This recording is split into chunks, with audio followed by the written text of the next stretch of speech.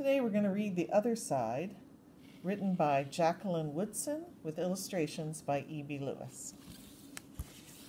These illustrations are beautiful. It's a great story. The Other Side by Jacqueline Woodson, illustrations by E.B. Lewis, published by Nancy Paulson Books, which is an imprint of Penguin Random House, LLC.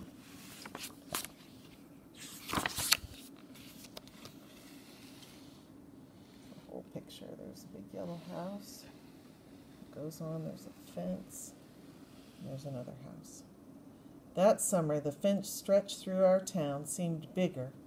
We lived in a yellow house on one side of it, and white people lived in a house on the other side. Mama said, "Don't climb over that fence when you play." She said it wasn't safe.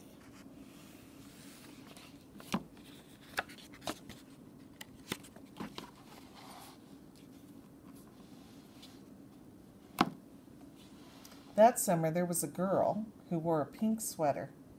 Each morning, she climbed up on the fence and stared over at our side. Sometimes I stared back. She never sat on that fence with anybody. That girl didn't.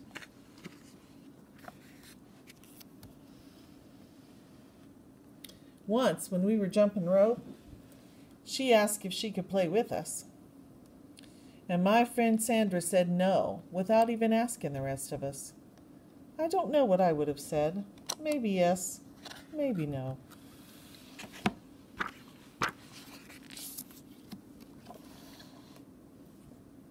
That summer, everyone and everything on the other side of that fence seemed far away. When I asked my mama why, she said because that's the way things have always been. Sometimes when me and Mama went into town, I saw that girl with her mama. She looked sad sometimes, that girl did. "Don't stare," my mama said. "It's not polite."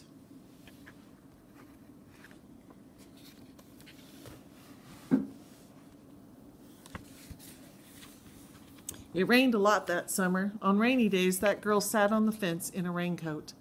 She let herself get all wet and acted like she didn't even care. Sometimes I saw her dancing all around in puddles, splashing and laughing. Mama wouldn't let me go out in the rain. "That's why I bought you rainy day toys," Mama said.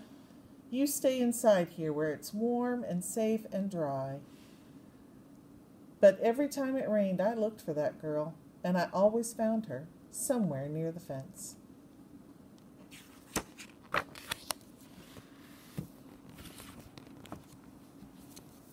Someplace in the middle of that summer, the rain stopped. When I walked outside, the grass was damp and the sun was already high up in the sky, and I stood there with my hands up in the air. I felt brave that day. I felt free.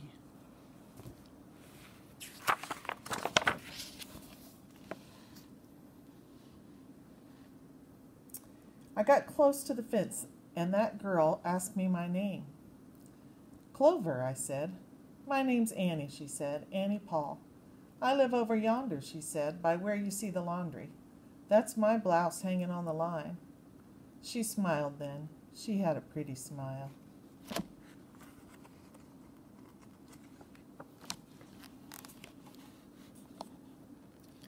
And then I smiled, and we stood there looking at each other, smiling. "It's nice up on this fence," Annie said. "You can see all over." I ran my hand along the fence. I reached up and I touched the top of it. "A fence like this was made for sitting on," Annie said, and she looked at me sideways.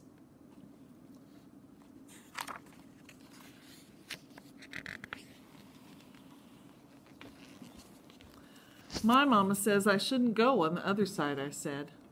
"My mama says the same thing, but she never said nothing about sitting on it." "Neither did mine," I said.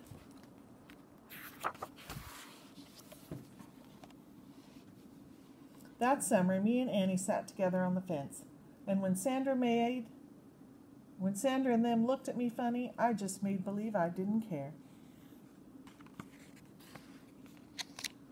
Some mornings, my mama watched us and waited for us. I waited for her to tell me to get down from that fence before I break my neck, or something. But she never did. I see you made a new friend, she said one morning, and I nodded, and Mama smiled.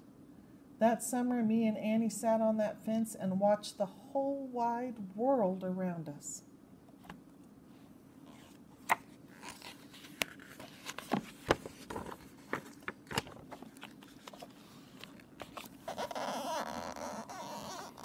One day, Sandra and them were jumping rope near the fence, and we asked if we could play. I don't care, Sandra said, and when we jumped, Sandra and me were partners, the way we used to be. When we were too tired to jump anymore, we sat up on that fence, all of us, in a long line.